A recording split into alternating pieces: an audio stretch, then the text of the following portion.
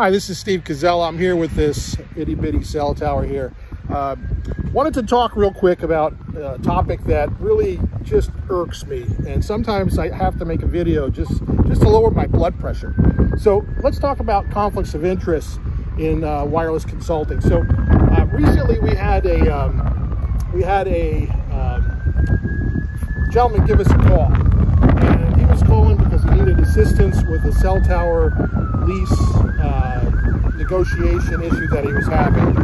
So this gentleman gave us a call, I guess found us online, and reached out with his, described his scenario, and said that, you know what, you're not the first consultant that we spoke to. We actually spoke to, one of your competitors. I said, oh yeah, well, how did that go? He said, well, I explained the situation to him, and this guy wasn't really interested in helping us get this lease negotiation going. He wanted to buy this deal. So I said, well, he wanted to purchase it, so he had no interest in helping you to expedite a lease negotiation or and solve your problem. And he said, no, he wanted to buy this thing. So you got to ask yourself, the second that you represent yourself as a consultant, and then you are on the flip side trying to purchase the easement, you've immediately you've screwed the pooch, buddy. And this is one of the consultants that is in the top, let's say 3 or 4 on Google when you look for a cell tower consultant. I'm not going to name the company out on the West Coast, but you have a responsibility towards someone when they call you looking for help with a lease agreement, especially when your freaking website says you don't buy cell tower leases. I looked it up, I read it. It says you do not purchase cell tower leases, yet you were out there trying to buy it. So you really have to be careful when you're choosing a cell tower consultant. Ask them, do you have conflicts of interest? They'll be like, oh, of course I don't.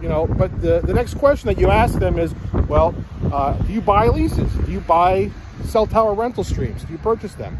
And the second they tell you they do, how can that person represent you? Especially if it's a buyout situation, how can they represent you if in the back of their head they're looking to purchase this thing? If I was buying these things, I'd want to get it as cheaply as possible, right? I wouldn't have an interest in helping you to get a better deal. Heck, I want to lowball you, right? I want to get this as cheap as possible so I make the most money. So anybody that claims to be a consultant and that wants to buy your lease, they are blowing, they're blowing smoke.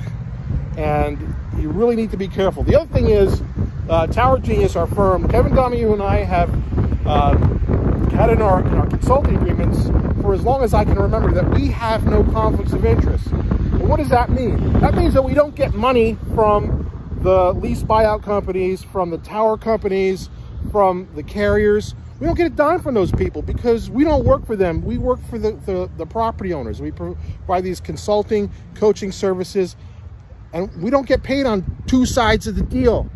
And the other confusing thing is, like, a lot of times you'll Google like cell tower consultant, and all of a sudden, it pops up, Symphony or Crown Castle. I guess just because they probably don't have the right keywords optimized, but that's not a consultant. Those are people that are looking to buy your lease. That's not a consultant. All right, so choose your consultants wisely. Watch out for conflicts of interest, especially when you have some weasel claiming to be a consultant that's trying to purchase your lease agreement. Weasel, I said it. I feel better now.